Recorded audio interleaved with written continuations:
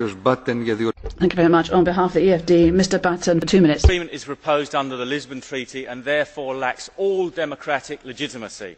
The peoples of Europe were systematically denied referenda on the Lisbon Treaty because the europhile political elite knew that they would reject it. This is a problem that will come back to haunt us continually in the years to come. You have created an illegal state and now you are making illegal laws. Look at the way that this was done. Those few MEPs who were given access to this secret report or secret agreement were only allowed to see it after signing a declaration of honour not to reveal its contents. Most importantly, the people of Europe to whom the information actually belongs are totally unaware of its contents. More specifically, the proposed legislation is illegal under existing UK data protection law governing the international transfer of private citizens' personal details. Under the Act, such information cannot be shared without the consent of the individuals concerned.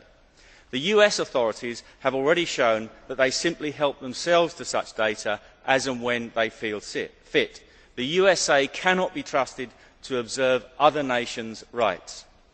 The confidential and private financial data in question belongs to the individual and not the European Union or the European Parliament.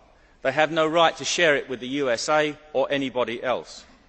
Britain's representative on the Council appears to have overridden existing national law in order to reach this agreement. By what right?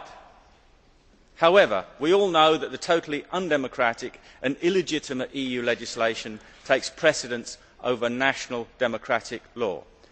Terrorism has to be opposed, but it must not be used as a cloak to remove citizens' rights and protections.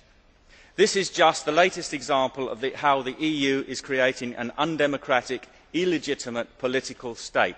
The UK Independence Party will vote against.